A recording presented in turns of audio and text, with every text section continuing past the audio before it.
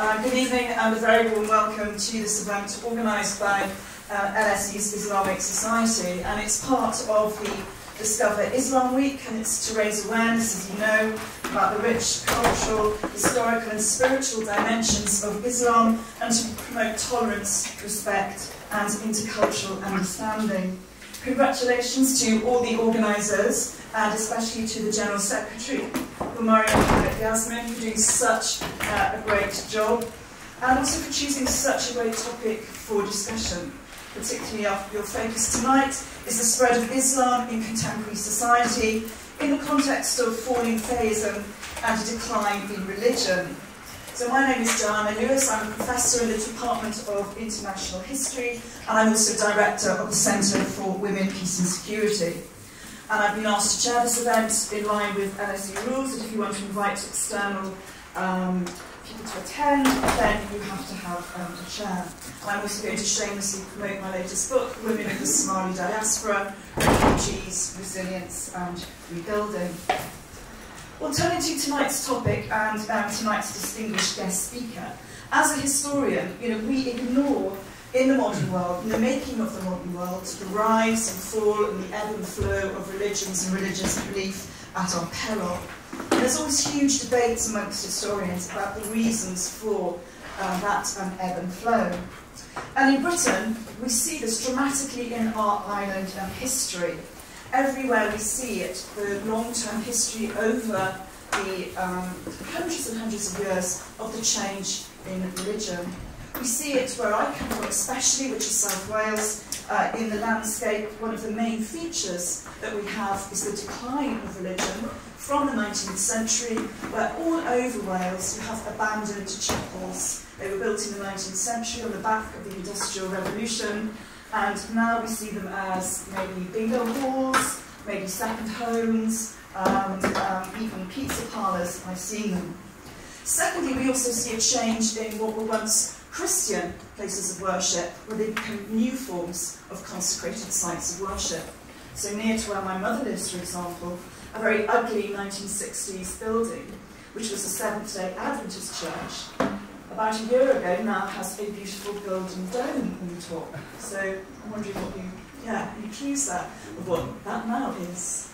And then thirdly, and most shockingly, when I was in Wales last summer to pay pilgrimage to where my father's resting place is, I came across in this beautiful valley where he is. I was hoping for peace, tranquility, continuity, lack of change, only to find, just as I was trying to commune with him, I turned to my left and there was the signs of a neo-pagan shrine, full of paraphernalia to do with worshipping, respecting animal spirits. So that's quite a shock for me, and I'm still getting over it. But anyway, turning to tonight's speaker, it's with great fascination and interest I introduce Paul Williams. So Paul will be known to many of you, and I don't need to give much of introduction, but he was born in Essex and moved to London, and although he describes it as a very uninspiring story, he went through 2 major conversions. I think we'll be hearing more about this in his talk. He's also the author of Blogging Theology, and he has on this blog representatives of all the Abrahamic faiths, and he's well known for his very scholarly, he's got lots of books behind him in your video, but they've been very well read, I have to say. It's a green screen. And he also has done quite a few interviews on YouTube and the Islamic channel. He never shies away from controversial topics, but I hope we won't have too much of that tonight, it's only Monday. He's going to explore tonight the factors in the decline of theism in the West, and he's going to contrast that with the growth of Islam. So ladies and gentlemen, please give a very warm welcome to tonight's speaker, Mr. Paul Williams.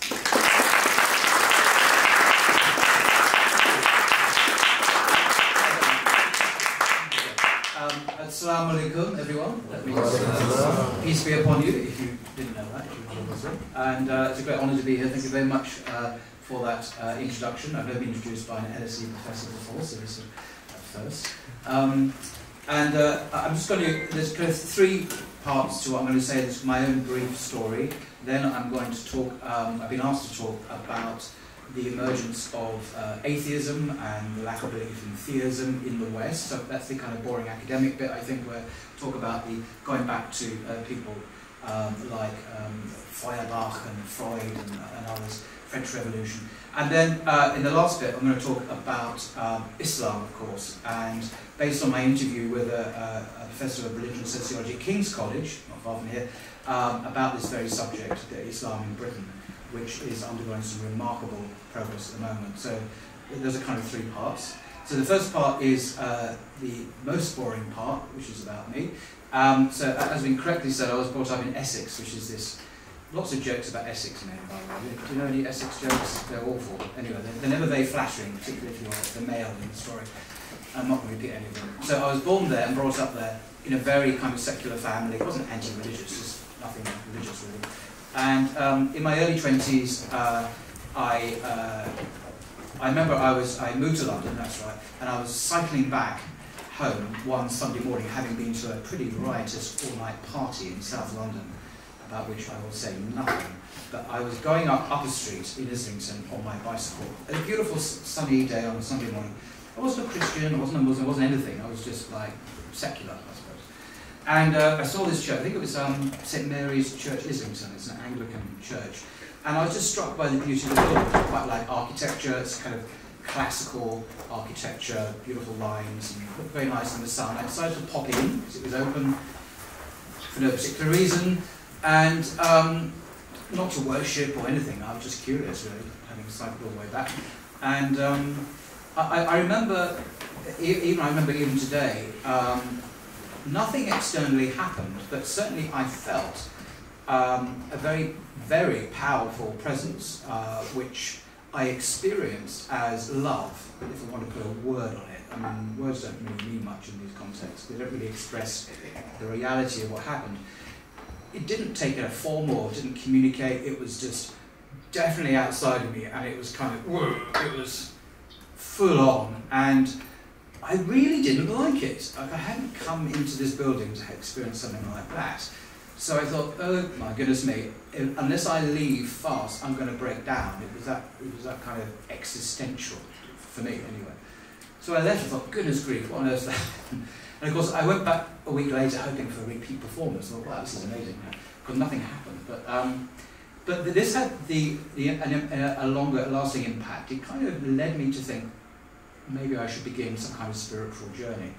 And because of my very nominally Christian upbringing, I went to my local church in Maida Vale, near where I lived. And after a year or so, I became an evangelical Christian. So I was a Bible-believing, evangelical, charismatic, born-again Christian. I can even tell you exactly when I became a Christian and became born-again, like you do. And I believed the Bible was inerrant and Jesus was God, and all the typical conservative evangelical beliefs that attend to this denomination. And it was great, I was part of a great fellowship, lots of lively worship. It was a very nice community of people. I was a Baptist, actually. And because of who I am, I took a great interest in reading the Bible. Because I had to go and actually borrowed a copy from the library. I didn't know how to get hold of it. Anyway, so I started to read this.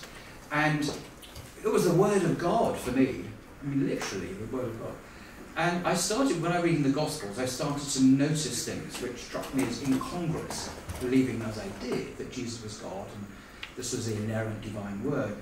And that led me to, I saw big problems, and I thought, well, maybe this is Satan trying to undermine my faith. So I went off to bookshops and I got biblical commentaries by Christian believers, and I found that it wasn't Satan trying to trick me, that these were actually problems in the text that had been noticed by scholars for many, many years, a couple of centuries actually, to do with eschatology, to do with Christology, to do with errors and so on. And I didn't actually get any answers. It actually made it worse, because then I realised that what I was seeing was really there, and these were issues that we're trying to sort out.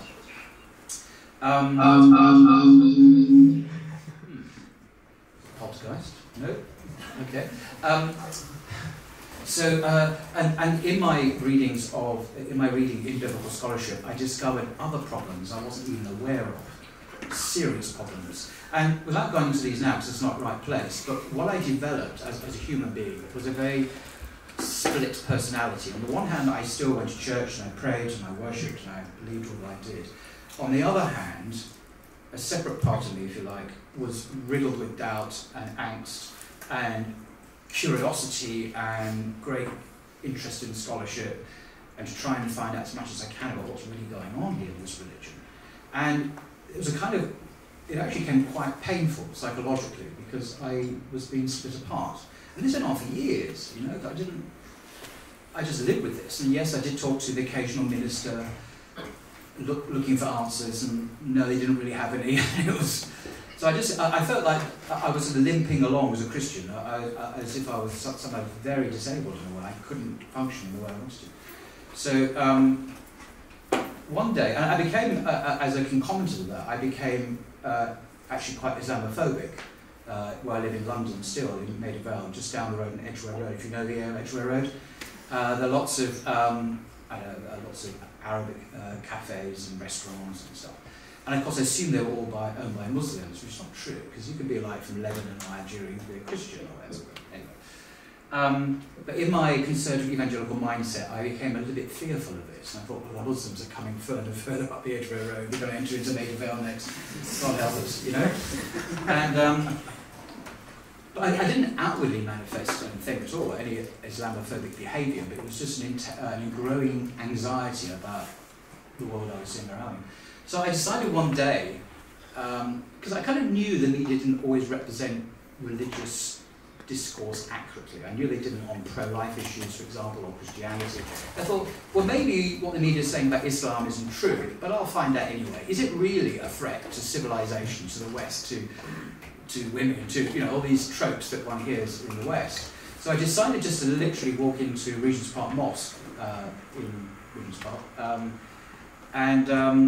without any appointment, I just walked in, and I remember on the left, if you know the place, and you walk in, just on the right rather, there's a bookshop. I thought, bookshop, so I know what that was about, so I went in there.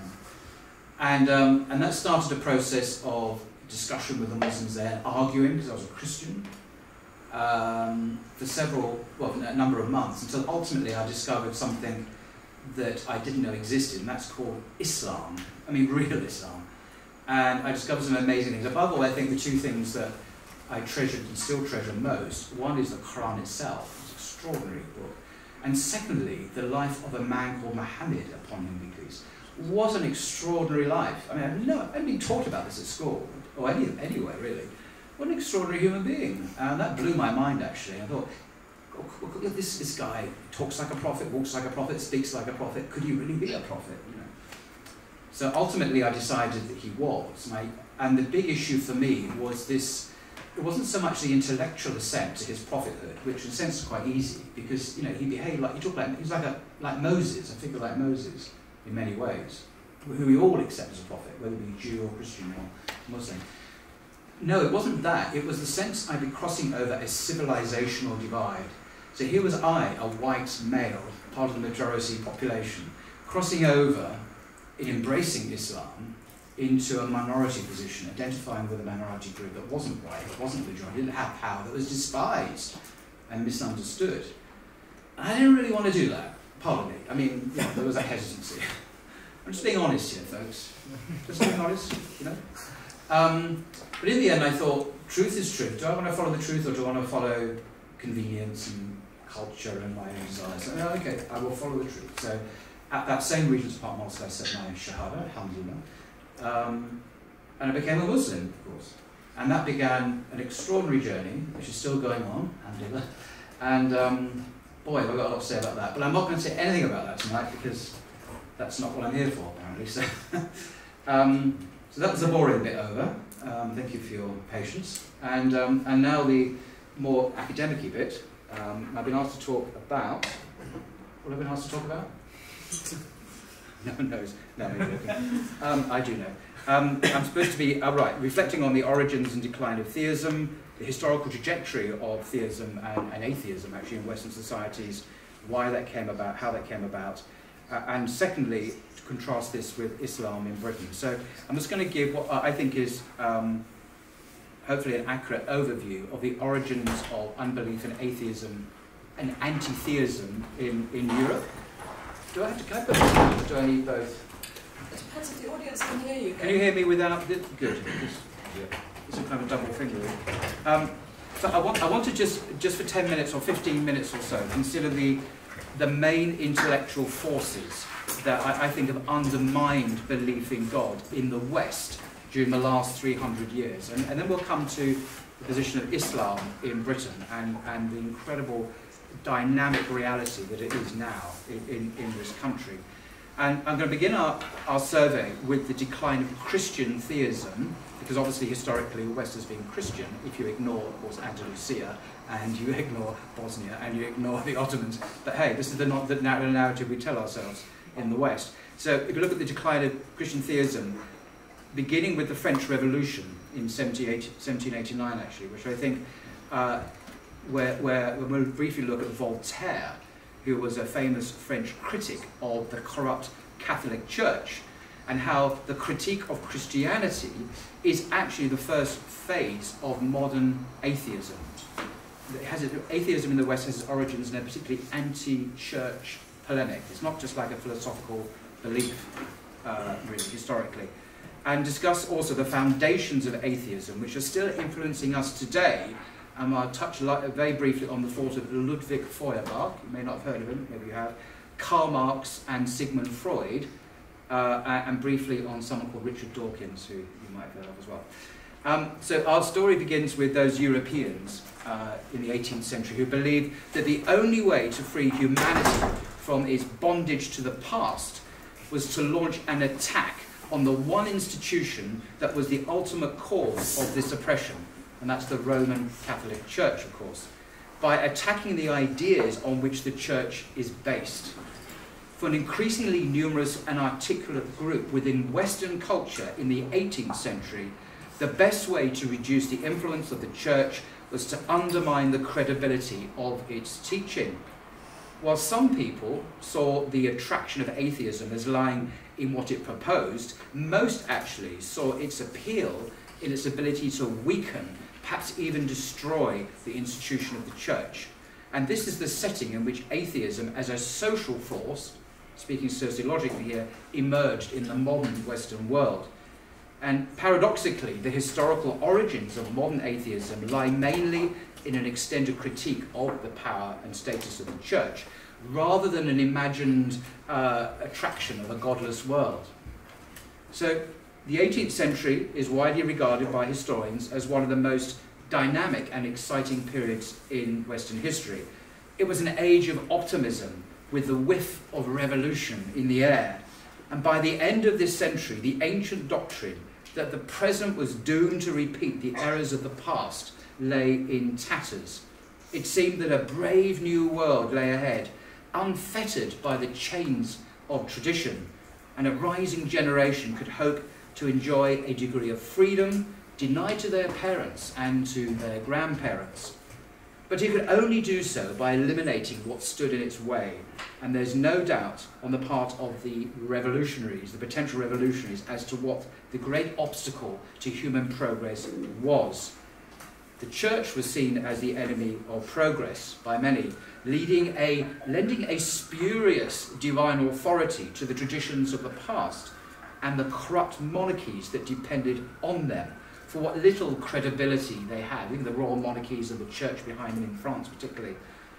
Perceptions of the extent of this problem varied across Europe and beyond, with France witnessing perhaps the most concerted and certainly the most influential critique of both the power of the Church and the ideas on which it is ultimately based.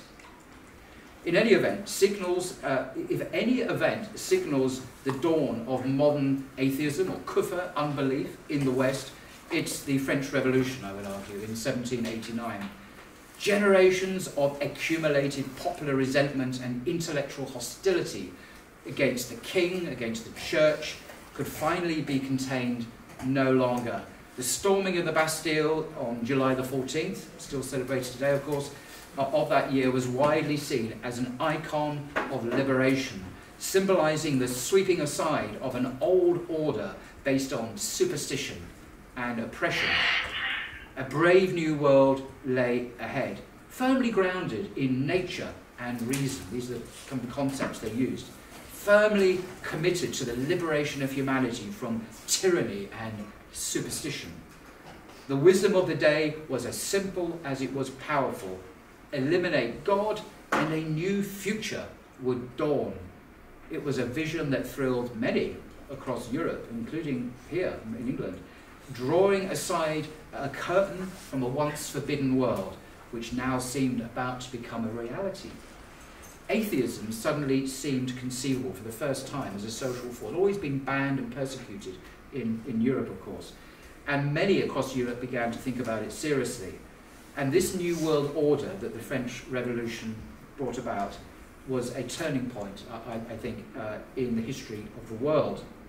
Now, most radical French philosophers of the 18th century are actually to be classified not as atheists, but as deists. They're often called atheists, but they're not really when you read them. That is, they supported an ideal kind of philosophical idea of God based on reason or nature, rather than a more specifically Christian view of the matter. People like Denis Diderot, you probably know these people, Jean-Jacques Rousseau, of course, Social Contract, and Voltaire, all of whom are regularly stereotyped as atheists and were actually better regarded as deists. Voltaire regarded atheism with about as much enthusiasm as he did the teachings of the Christian church. In place of both, he urged the reconstruction of religion on the basis of the supreme being disclosed in nature. And he wrote a lovely little poem in 1768, which says, "If the heavens, stripped of their noble imprint, could ever cease to reveal him, if God did not exist, it would be necessary to invent him, whom the sage proclaims and whom kings adore." So, anyway, we now look briefly at the intellectual foundations of atheism that are still impacting us today in the 21st century. I mentioned Feuerbach, Freud, and Marx. Now, Feuerbach, born in 1804, was a German anthropologist and philosopher, and his thought was really seminal in all the later thinkers, which is why we mention him now, I think. His basic idea, which he develops with an enormous amount of skill, is the idea of projection or objectification of human emotions and feelings and longings.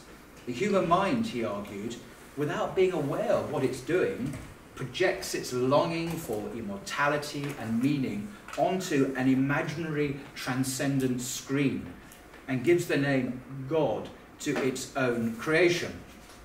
And he wrote in a lovely bit of poetry almost, "Consciousness of God is human self-consciousness. Knowledge of God is human self-knowledge. By the God you know the human, and conversely, by the human you know the God.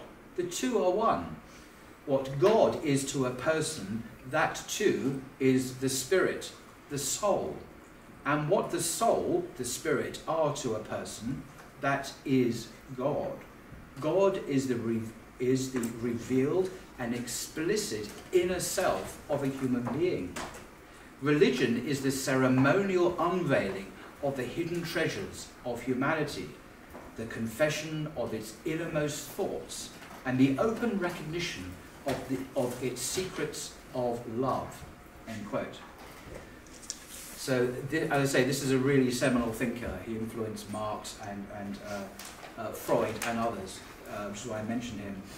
But he argues that religious people are unaware of this fact. They mistakenly believe that what they have created somehow exists independently of themselves. That's what he thought.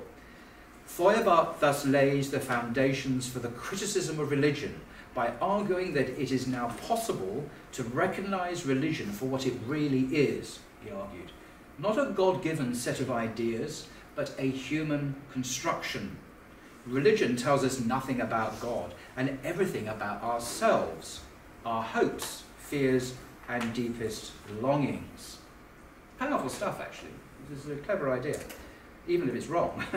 Now, there were problems with Feuerbach's approach, as his critics were not slow to point out.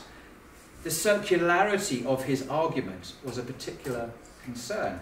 Feuerbach postulates, just states that there is no God, then turns to the question of why anyone would want to believe in God. Atheism having duly been presupposed, it is not unduly demanding to make it the argument's conclusion.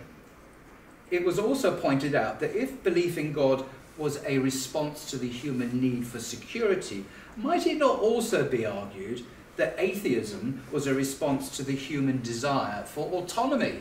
So atheism is a wish fulfillment for those who are afraid of the light. You can play at that game, Mr. Feuerbach. So not all individuals might long for the same things after all. So that he was kind of checked there. We can't, of course, miss out Karl Marx, who spent a lot of time actually here in London. He was a German philosopher, obviously, an economist born in 1818 in Germany. And for him, the notion of materialism is fundamental. He argued that every aspect of human life and thought is determined by social and economic factors. And I know the irony of me telling you about Karl Marx in this establishment, so forgive me, you've probably already done all this. But anyway, he's a very influential atheist. This leads Marx to one of the most fundamental assertions. Ideas and values are determined by the material realities of life. And he gave a famous analogy, which has been quite influential. He argued that material reality was the foundation on which the superstructure of ideas was erected. People's social and economic conditions determine what they think. And this doctrine has highly significant implications for his understanding of the origins of religious ideas, of course. The idea of God is a human attempt, he thought, to cope with the harshness of material life and the pain resulting from social and economic deprivation. Now, Marx took a step of decisive importance. He affirmed Feuerbach's analysis of the origins of the religious notion of God, but he moved far beyond this. Feuerbach, as we've heard, argued that religion was the projection of human needs. Marx agreed with this as far as it went, but his point was much more radical. Religion comes into being on account of sorrow and injustice, yet these themselves arise through the social situation of the individual. Feuerbach, Marx argued, failed to take the social dimension of the individual seriously, tending to see people as detached from their social structures. If social conditions determine the world of ideas, it follows that changing those conditions will have a critical effect upon the resulting ideologies. And it's this insight that underlines Marx's often quoted comment on Feuerbach. I actually quite like this. Philosophers have only interpreted the world in various ways. The point, however, is to change it. I love that quote. I mean, it might be wrong, but it's a great bit of rhetoric. So that was his criticism of Feuerbach. You just interpret it in different ways. The point is to change it, in fact. Anyway, having argued that religion in general and Christianity in particular are direct outcomes of unjust social conditions, Marx declares that religion is so thoroughly determined by economic factors that it's pointless to consider any of its doctrines or beliefs on its own terms. So he doesn't even argue theology, he doesn't argue the traditional proofs of God, because they're all the byproduct of economic and social conditions. The origins of these beliefs are socioeconomic, not intellectual, he thinks. Whereas earlier generations of atheist writers had attempted to demonstrate the intellectual incoherence of the teachings such as the Trinity or the divinity of Christ, Marx undermines them totally by insisting they are nothing more than the creation of purely social forces. And we conclude this bit that atheism is, I would argue that atheism is, Marx believed that atheism was the natural ideology of a communist society. There'd be no religion, of course, there. But what's interesting, if we look at the new Soviet man that emerged in the Soviet Union in the 20th century, as it was called, and this is supposed to be the archetypal person who was thoroughly godless and atheist. But what happened? The Soviet Union collapsed in 1991, and people flocked back to the church like never before. Religion had survived the imposition of communist and atheistic ideology. Now, before we come to Richard Dawkins, I just want to mention Freud. He was quite an interesting character. He's the father of psychoanalysis, as you know. He also ended up in London for some reason. In 1939, that's right. In Swiss Cottage, I think, for a while. He was born in 1856.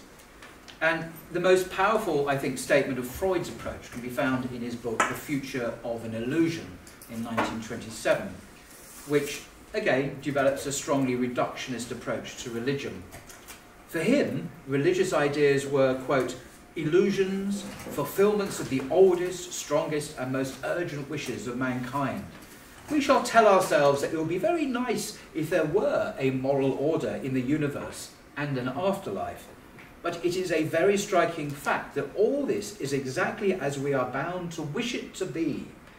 It would be more remarkable still if our wretched, ignorant, and downtrodden ancestors had succeeded in solving all these difficult riddles of the universe. Now, the parallels with Feuerbach are obviously evident, wish fulfillment. Yet, Freud went on to develop a radical and original explanation of religion, grounded in the insights of the newly emerging discipline of psychoanalysis, which took Feuerbach's critique of religion to new heights, or as I would say, new depths. That was a joke, by the way. Illusions are not merely deceptions. Illusions are not deliberate deceptions. They are simply ideas arise from within the human unconscious as it seeks to fulfill its deepest yearnings and longings. And for Marx, of course, that was a result of social alienation. For Freud, the origins lie not in society, but in our unconscious. Now, was it a historical fact that Freud was a confirmed atheist long before he became a psychoanalyst? It's important to note that he became a psychoanalyst precisely because he was an atheist. His indefatigable harrowing of religion reflects his fundamental belief that religion is somehow dangerous, and his approach to religion rests on the perceived need to explain why anyone would wish to take the extraordinary step of believing in God, since in his view there was no God to believe in. Now, it's interesting, but when I did philosophy at Birkbeck, we did a course on Nietzsche, the great 20th century, or 19th century and 20th century German philosopher. And I remember we would talk rigorously up to that point about how you need to argue through, have evidences, and you have to have good arguments and syllogism in logics and so on. But when it came to Nietzsche, I remember I won't mention his name, but the lecturer simply assumed that atheism was true and that Nietzsche's statements on the non-existence of God were simply self-evident, axiomatic. And I remember being stunned, thinking, hang on, whatever happened to the philosophical rigour was supposed to apply? Suddenly with Nietzsche it just became unnecessary. And I think the reason was because it was seen as part of the philosophical presuppositions of the course that God didn't exist. And I thought that was quite shocking, actually, the inconsistency, as I saw it anyway. Enough about Nietzsche. Anyway, the powerful criticism of religious belief, initiated by Feuerbach and developed by Marx and Freud, has had a huge impact on modern Western culture. Now, we may not know these names, as people in the street, so to speak, but this trickle-down drop effect on people's, the kind of unconscious cosmology, if you like, that people have, is very profound and doesn't come out of nowhere. It has it's a genealogy of ideas that impacts how we see things in the West. And these three figures I mentioned are absolutely key. Not the only ones, but they're three very key ones. Now, the credibility of their criticisms rested on the widespread belief that they were somehow scientific in character. In other words, that the origins of religious belief could be explained in terms of social economic factors or human psychology, in the same way that physics explains the movement of the planets or the optics of the rainbow. And belief in God was widely seen, therefore, as a construct of the consolation-seeking mind. So finally, we will come to perhaps the most famous or notorious representative of the new atheist movement, a chap called Richard Dawkins. I don't think he needs any instruction, obviously. He's still very much alive. You can follow him on Twitter, where he's regularly, often attacking Muslims and belief in God and all sorts of other things. He's now retired, of course. And I just briefly summarise his thought, and then I'm going to mention some of the very serious criticisms of his views that actually other prominent evolutionary theorists, biologists and zoologists, etc., have offered to the mention about him. So Dawkins, one of his most famous works, of course, is The Blind Watchmaker. I don't know when it was published, I think perhaps in the 80s, which sets out, for the first time at a popular level, the basics of modern evolutionary theory and their implications, not least for belief in God.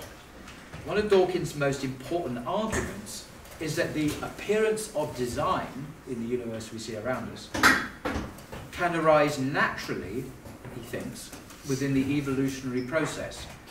Quote, "Biology is the study of complicated things that give the appearance of having been designed for a purpose." Unquote. Dawkins pays a compliment to the English clergyman William Paley, this is early in the 19th century, noting the plausibility of his ideas in a pre-evolutionary world. How could Paley be expected to know, in advance of his time, that what seemed to him to be evidence of contrivance was simply the outcome of a long, blind, purposeless process of development? Dawkins says, natural selection is the blind watchmaker. Blind because it does not see ahead, does not plan consequences, has no purpose in view. Yet the living results of natural selection overwhelmingly impress us with the appearance of design, as if by a master watchmaker, impress us with the illusion of design and planning. End quote. Any argument from design must now be abandoned, he thinks, as the very notion of design has been discarded on evolutionary grounds. Evolutionary theory leads inexorably, he says, to a godless, purposeless world. Now, other scientists have been puzzled, not so much by his atheism, as by his insistence that this atheism is demanded by evolutionary theory. To them, Dawkins has shifted from a popularizer to a propagandist. So is Darwinism, not Dawkinism, but Darwinism, is it atheistic? In a critique of an anti-evolutionary work, which argued that Darwinism was necessarily atheistic, Stephen Jay Gould, you may know, the prominent American scientist and evolutionary popularizer himself, he invoked the memory of a certain Mrs. McHenry, his third-grade teacher, who was in the habit of rapping young knuckles when their owners said or did particularly stupid things. And I quote, he said, to say it for all my colleagues, and for the umpteenth millionth time, he writes, science simply cannot, by its legitimate methods, adjudicate the issue of God's possible superintendence of nature. We can neither affirm nor deny it. We simply can't comment on it as scientists. If some of our crowd have made untoward statements claiming that Darwinism disproves God, then I will find Mrs. McHenry and have their knuckles rapped for it. There's a scolding there if you ever suggest that Darwinism is somehow producing atheism.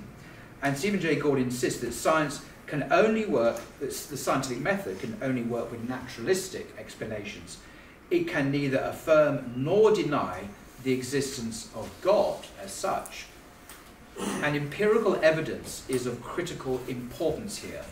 As Stephen Jay Gould stresses, this shows that some Darwinists are theists and others not. There is simply no valid means of settling this issue on scientific grounds. The suggestion that the Darwinian theory of evolution is necessarily atheistic goes way beyond the competency of the natural sciences and strays into territory where the scientific method cannot be applied. If it is applied, it is misapplied. Thus, Gould points out that Charles Darwin was actually agnostic, having lost his religious beliefs upon the tragic death of his favourite daughter. That's what triggered his atheism. His agnosticism, I have to say. He actually says this, Darwin.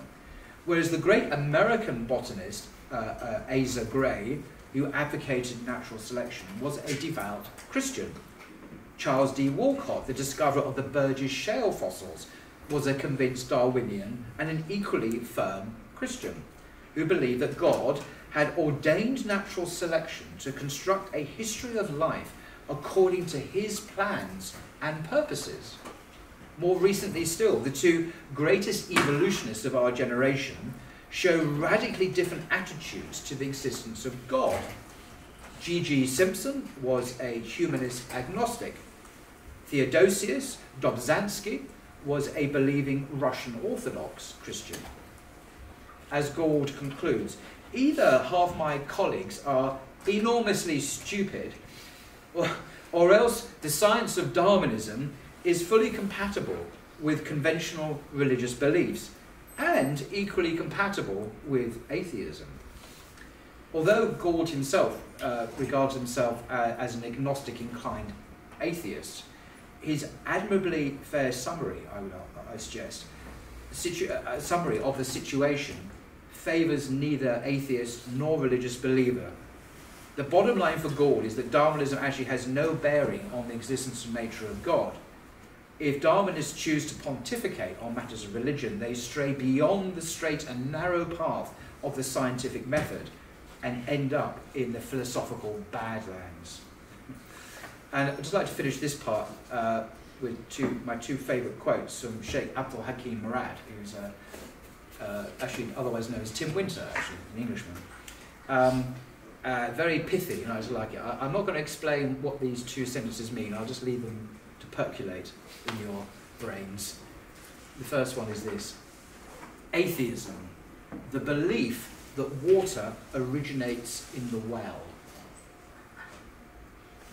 And the second one, this is my favourite: God is not a reality to be explained. He is the explanation of reality. Okay? I'm not going to explain them. You can ask me what I think about them during the Q&A if you want. Now, the last part, and I'm just going to break to have some water, is about Islam in Britain and how what we just said relates to this. About a year ago, I had the huge privilege of interviewing Professor Linda Woodhead, who's Professor of Religion and Sociology at King's College in London, up the road. And we discussed, is Britain still a Christian country? And her answer was a resounding no and yes, which I thought was paradoxical. But no, that was her answer. Anyway, according to the 2021 census, for the first time in English history, fewer than half of the population now describe themselves as Christians. It's just 46%. So you can see the effects of atheism and secularism on, it might be argued, on the population. Just 5% of the population now go to church on Sundays. 5% go to church on Sundays. But at the same time, there's a big rise in paganism, shamanism, alternative spiritualities to do with angels, angel worship and whatnot. Those who say they have no religion has increased to 37% of the population. That's up from a quarter from the last census. But it's really important to understand, this is what Linda Woodhead said, and she's absolutely right, this is not a rise in hardcore atheism or secularism. This is simply a move away from formal religious observance, like being a member of the Church of England, being a member of the Catholic Church, whatever, to non-institutional, informal spirituality. I remember when this census first came out on Twitter, lots of atheists were boasting about, because 37% of the population are not religious, they say. Look at the rise of atheism. Atheism is finally winning. But this is completely wrong. That's not what the evidence is saying. It's a move away from institutional participation. It's not a move away from so-called pagan activities at all. Now, 6.5% of the population now identify themselves as Muslim. So why is this the case? It was a combination perhaps of immigration and conversion, and it's also perhaps indicative of the ability of Muslim communities to hold on to its members, speaking sociologically, of course. But why is the Muslim community maintaining the integrity of its faith? I've noticed this. Wherever one speaks to Sunni Muslims, the Sunni Muslims are like 90% of the world's Muslims, you can be sure in a tick box of beliefs, you know, what's your Aqidah, what do you believe about the Prophet, what do you believe about the Quran, Jesus, it's going to be the same. It's extremely unusual to find anyone who has a kind of deviant belief, from my experience. And the same goes for questions of morality, whether it be sexual morality or other issues. There's a very clear consensus, in my experience, of Muslims of any age, particularly younger people, actually. So how are we to understand this? And Professor Linda Woodhead, being a religious sociologist, has her own theories, of course. She suggests possible answers are that Islam doesn't require institutions to thrive, that Islam is practiced and passed on generation to generation through families, extended families. So we're not dependent on clergy, you know, and churches or, you know, popes or whatever to do this. There are numerous successful after-school places of learning. So there's this grassroots activity of learning about the faith. And she says British Islam is very creative on the world scene. It's seen as cool worldwide. That's her word. Islam is seen as cool worldwide, unlike Christianity. She mentioned the influence of fashion, music, and of course prominent sports people who are Muslim or embrace Islam. And there's no clergy in control in Islam, and clergy are not seen as cool, of course, in any religion. Then she asked, will Islam be secularized like Christianity? This is a really important question. And she was actually quite optimistic that it wouldn't, because one of the signs of decay, at least in British Christianity, say in the Church of England, was the stultification of its intellectual life in terms of its university level. It seems to have become very, very secularized, and it's not really vibrant anymore. But in the Muslim communities, we see intellectual strength and vibrancy in Muslim centres of learning, such as the Cambridge Muslim College, which she singled out specifically in Cambridge, in England, headed up by Abdul Hakim Murad, Professor Tim Winter. And also, I would mention the Zaytuna College in Berkeley, in California. And a new generation of scholars that are equally at home in the West and the Islamic tradition. So people like scholars like Hamza Yusuf, Tim Winter, and the Cambridge philosopher Hassan Spiker come to mind. I mean, in what I do, I've been privileged to meet numerous young generation in the 20s and 30s and 40s, Western academics who are Muslims, who are completely fluent in the Western tradition. They know all about everything we've spoken about. They know all about it, and they know equally the Islamic tradition. They read Arabic. They know the four madhabs. They understand fiqh. They understand kalam. They understand literary maturidi, the atharis, and you know all that. They are very, very switched on. So they're kind of like bilingual almost culturally, and that's extraordinary because they're both at home and yet they're also aware of the Islamic tradition from the Muslim world, and that's incredible. And there's a vibrancy and an energy about these people who are really committed and keen to spread their knowledge. That's fantastic. And she noticed this. So here we have a non-Muslim sociologist noticing this reality and contrasting that with the tiredness of their Abrahamic counterparts. And we take no pleasure in that. I mean, we want people to be engaged, but Islam is very, very active at the moment. Now, another sad thing that has been noticed, and again, we don't say this with any pleasure, is the church is often seen today as irrelevant to life. This is something that comes out in opinion polls. How relevant is Christianity anymore? Why go to church? But Islam, unlike modern Christianity, offers a comprehensive way of life. We call it the deen, of course, encompassing everything in life, from law to ethics, marriage, inheritance, theology, the afterlife, giving answers to how to live successfully in all aspects of life. And by the way, I do recommend you watch the interview on Blogging Theology, Is Britain Still a Christian Country, Professor Linda Woodhead. And my final quote, I just want to read from some words from Tim Winter in his most recent book. And I'm kind of asking the question, can Muslims truly find a home in the West?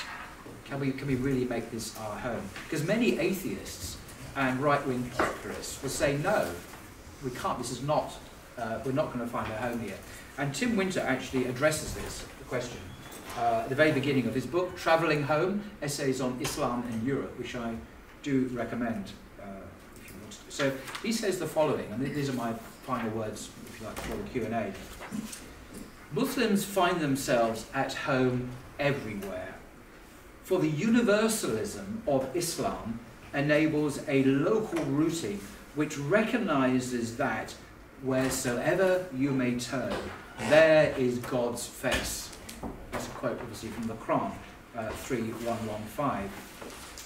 Such is this Muslim sense of belonging that believers feel more at home in a place than any atheist could, since to lose contact with God is immediately to forfeit one's sense of connection to a place of his making. It is to feel one's roots and identity shrivel. There can be no truly English, German or Russian atheist. From this kind of Muslim perspective, Lenin was not Russian, Douglas Murray is not British, and Sam Harris is not American. They seem to wait in a forlorn foreign encampment, even when officially at home. By contrast, to become Muslim or to arrive from an Islamically Abrahamic place, and to maintain that traditional sensibility which perceives God's signs superabundantly everywhere, is immediately to see the land with understanding, and hence to begin to grow roots and to adorn and engage the earth. Such, very roughly, is the Abrahamic theory of is the Islamic theory of Abrahamic mobility. Unlike Israel's wanderings in exile, which await the messianic intervention, which will take the people to a home greater than all homes, Muslims travel from one home to an equal other, and do not cherish a return to the mother of cities, except as visitors. They migrate Abrahamically, but every country for them is a promised land. That's page 2 of Travelling Home. So do Muslims belong in Europe? Absolutely. This is God's country. We are his people. We belong here. Atheists, bless them, do not. They cannot identify with belonging in that fundamental sense. So, anyway, that's it really. Thank you.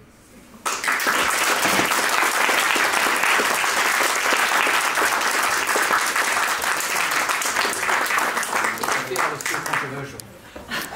Paul, that was so scholarly and so interesting, wasn't it?